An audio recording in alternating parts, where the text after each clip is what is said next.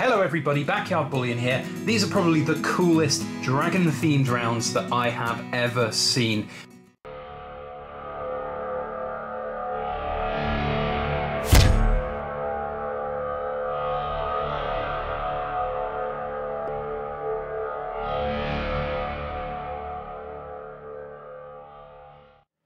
Welcome one and all to episode 206 of In Focus Friday, where we have a good close look at cool things made of silver and gold. And today's episode is sponsored by the Germania Mint. A big thank you to them for sending me the new Fafnir silver rounds. I might well say coins a number of times in this video. They are technically rounds. If I say coins, let me know how many times I get it wrong down in that comment section. So a big thank you to them for sponsoring today's video. Let's have a good close look at a very cool thing made out of silver. Now, as this is a sponsored video, I have been sent these for free. I have not paid for them. That said, I aim today to give an objective overview and review of this particular round rather than coin, and let you guys make up your own minds if you're interested in them. There's some information down in the description below to the Germania Mint's website where you can see the full range of these Fafnir coins. And one thing that I do want to mention is we're not tied to the success of these rounds. If you go and purchase them from the Germania Mint, we don't get any kickback or anything like that.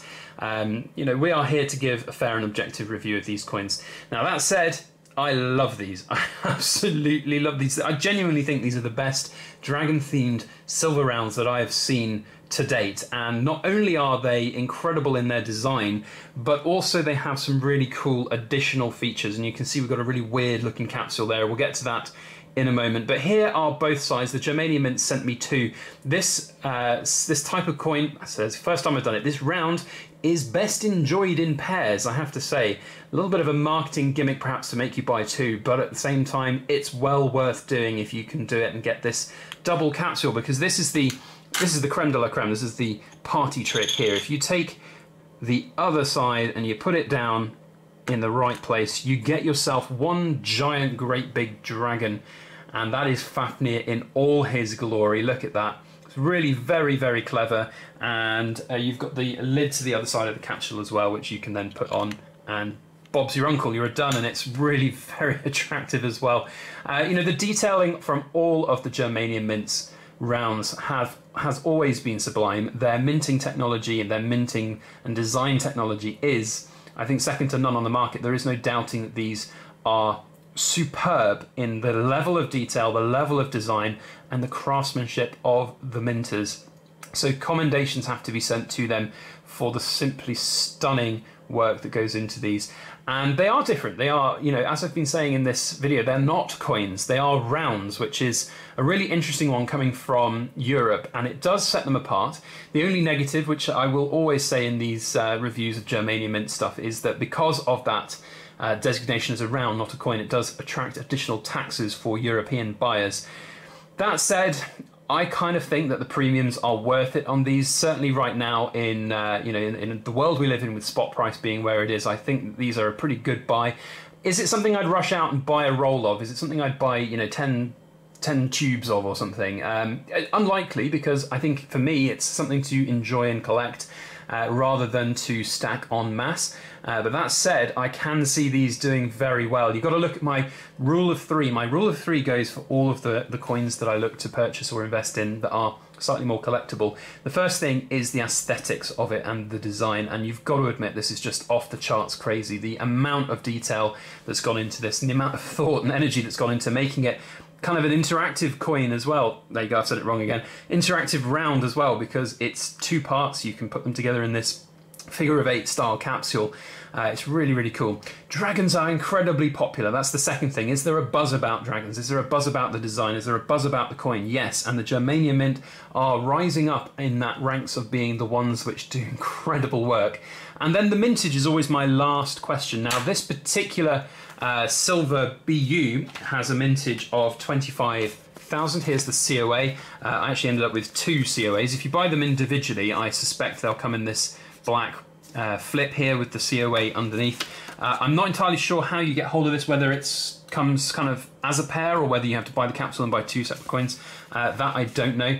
But the specifications on this are all in there, as you can see, and it's 25,000 as a mintage for these. So for a 1 ounce premium round, actually that's pretty good. There are a lot of Perth Mint releases which have higher mintages and similar premiums. So there's a lot going for it in terms of the aesthetics, the buzz, the design, and the mintage. So it does have, in my opinion, a pretty good, chance of doing very well as a collector's coin. The Germanian mint coins generally have held value pretty well across this last couple of years now that they've been going, and I like that they are bringing out new designs, new releases, and this Germania Beasts series is what we are seeing now, and I kind of hope that they're going to follow through with this double capsule, this dual capsule look and feel to it as they go throughout the series. Be interested to see what other myths and legendary beasts they can come up with and design and have double-sided designs to it. That will be a thing to look at in the future. Now, this particular series does come with a couple of other unique pieces within it, and as with the other releases in the Germania Mint, they do have some other sizes. There's a 2-ounce version I'm reading here, or is it the 2 1-ounce versions? Actually, it's the 2 1-ounce versions, beg your pardon. So at the moment there are only 1-ounce versions of this, but there is a gold gilded and ruthenium plated version, and there's a kind of high relief antiqued version, which actually, no, now that I'm looking at it, that is, I think, the 2-ounce version. So the high relief version is the 2-ounce version of it. So basically has a slightly larger diameter, which is a nice refreshing change. One of the criticisms that I have levied, and it's a minor criticism on the Germania Mint, is that some of their other larger weights are simply the same design but a thicker version of the coin, and often a bigger version of the coin would really highlight some of the designs. Like a 10-ounce Queen's Beast just blows up with absolute incredible detail. So to have a slightly larger diameter face one, and that's sort of antiqued with all these lovely colours on the dragon and everything, is pretty cool. So all of that is linked down in the description below to the Germania Mint's website, where you can go and have a look. Now, the actual design here is of Fafnir, and I want to give credit to Natalia Daniz. I'm really sorry if I'm mispronouncing your name, who is the planner and creator of this, and I believe the designer as well.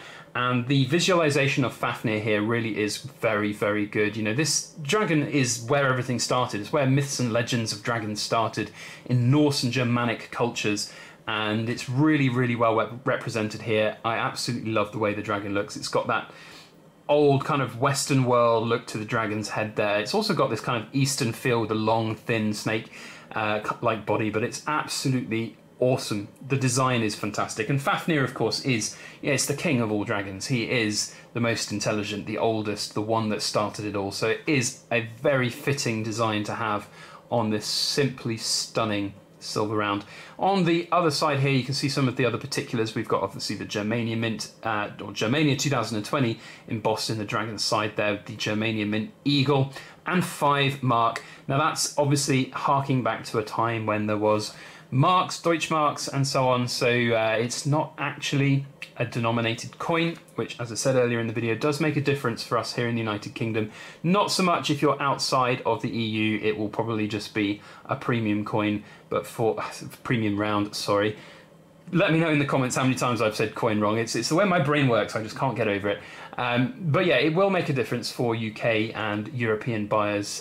But I don't think too much, to be honest. It really isn't actually that bad in the grand scheme of things for a premium coin. I've certainly spent more on premium proof items from the Royal Mint and other places. So it's each to their own in terms of what you might want to do with it as an investment. Personally, I will not be rushing out and buying lots of them.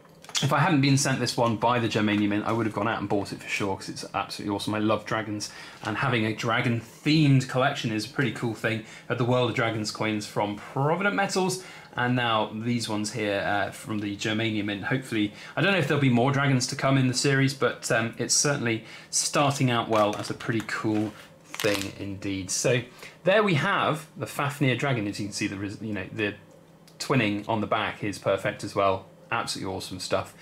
Really, really cool stuff from the Germania Mint. A big thank you to them for sponsoring today's video and for sending these rounds to us. I really do appreciate all the support that the Germania Mint gives, and that is simply down to all of you guys for watching. So a big thank you to all of you for watching today's video. If you enjoy this coin, I'd love to know your thoughts on it and opinions. So please do put what you think about this coin down below in that comment section, and hit the thumbs up on this video if you enjoy it. And if you want to get other content from us here on the Backyard Bullion channel, go and check out our memberships page, as we do now have memberships, and you can join for behind the scenes footage of silver pouring and video making and stamping and hammering and all of that. We're going to be doing some monthly behind the scenes footage. It's going to be a pretty cool long feature video to showcase what we kind of do, and also other membership perks as well. If you want to sponsor a particular video, if you want to have a particular topic, we've got those options down in there as well. Otherwise, that's it from today's video. Thank you all for watching. Let me know your thoughts down in the comment section. And as always, please make sure that you like, share, comment, and subscribe for more.